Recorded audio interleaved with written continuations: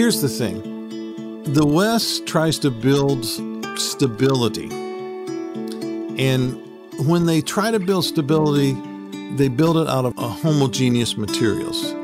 In other words, let's get everything stable. Let's get everything the same. Let's make sure that it doesn't change. And this goes from building structures to constitutions to doctrine, denominational loyalty, church covenants, all of these things that we try to say, like, if we're going to be who we are, this is who we are. And it never changes. Well, that is exactly fighting against the laws of nature. The church is built according to this Western model.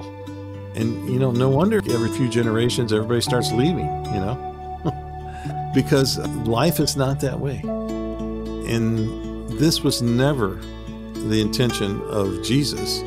Jesus' idea was not to build some religion and some structure that, had these rules.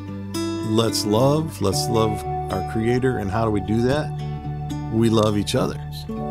In this episode, I'll be talking to Dr. Randy Woodley, who, with his wife Edith, leads Eloheh Indigenous Center for Earth Justice, where their work touches the lives of Native people and non-Native people alike.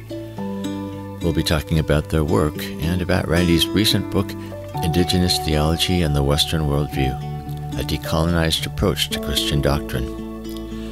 As you heard in the clip at the start of this episode, Randy challenges mainstream Western churches to embrace and be changed by diverse perspectives. Indigenous theology in particular challenges the church to redefine the role of humankind as co-sustainers, not masters of creation. Welcome, friends, to the Earth Keepers podcast.